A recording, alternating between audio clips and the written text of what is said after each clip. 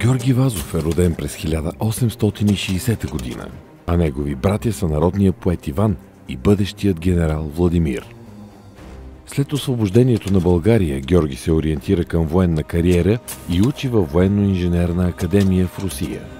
Вестта за съединението го връща в родината, участва в сръбско-българската война и получава първия си орден за храброст, за това, че като доброволец сам разузнава сръбска позиция.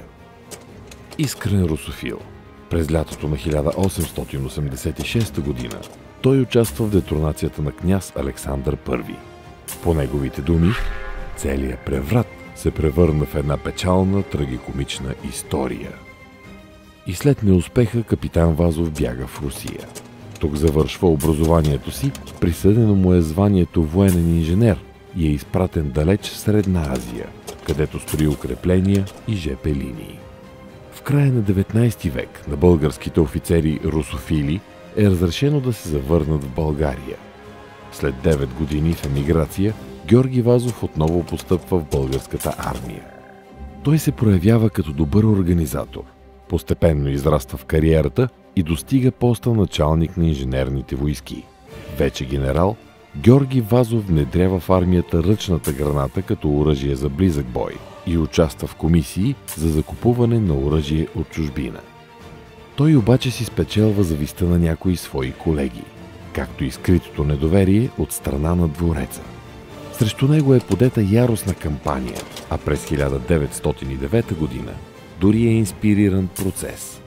След стотици статии за злоупотребите на Вазов, военният съд реално го оправдава, но генералът е принуден да напусне армията. Клеветническата кампания, водена 2 години против мен, извърши своето подло дело и ми отрови живота, пише той. Но през 1912 година избухва Балканската война и макар да не е любимец на цар Фердинанд, Георги Вазов е призован отново под знамената. Главното командване не смее да вземе самостоятелно решение за обсъдения Одрин, а всички осъзнават, че неговото превземане ще окаже решаващо значение за изхода на войната.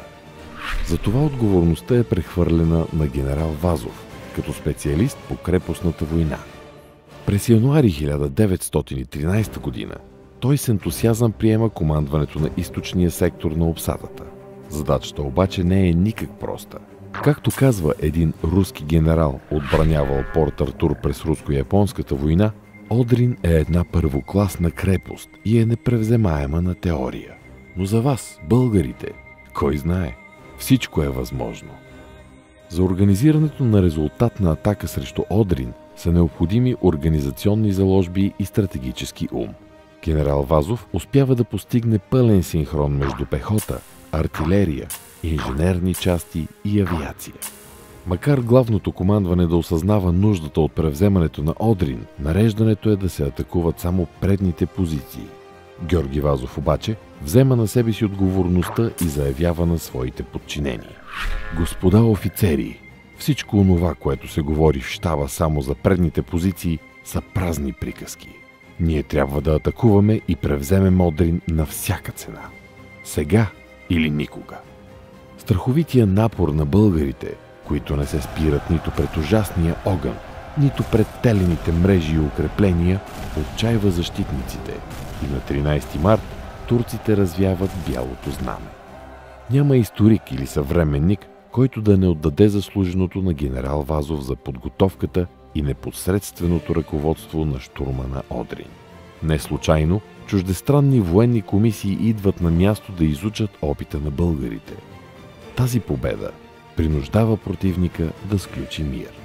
Възторгът обаче отстъпва място на новата междусъюзническа война.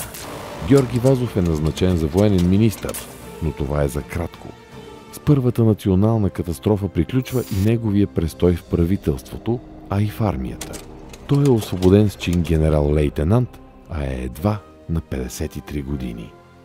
Генерал Вазов не е съгласен с присъединяването на България към централните сили през Първата световна война, поради което не е мобилизиран, а е поставен под наблюдение. Следват 2 десетилетия на нови надежди и още по-тежки разочарования. След неуспешна операция, Георги Вазов умира през 1934 година. Като завет към поколенията звучат думите му след поредната национална катастрофа. Има ли цяр за злото? Да, има. Но за това трябва да се природим, да се облагородим, да обикнем повече от всичко България и да презрем личните интереси.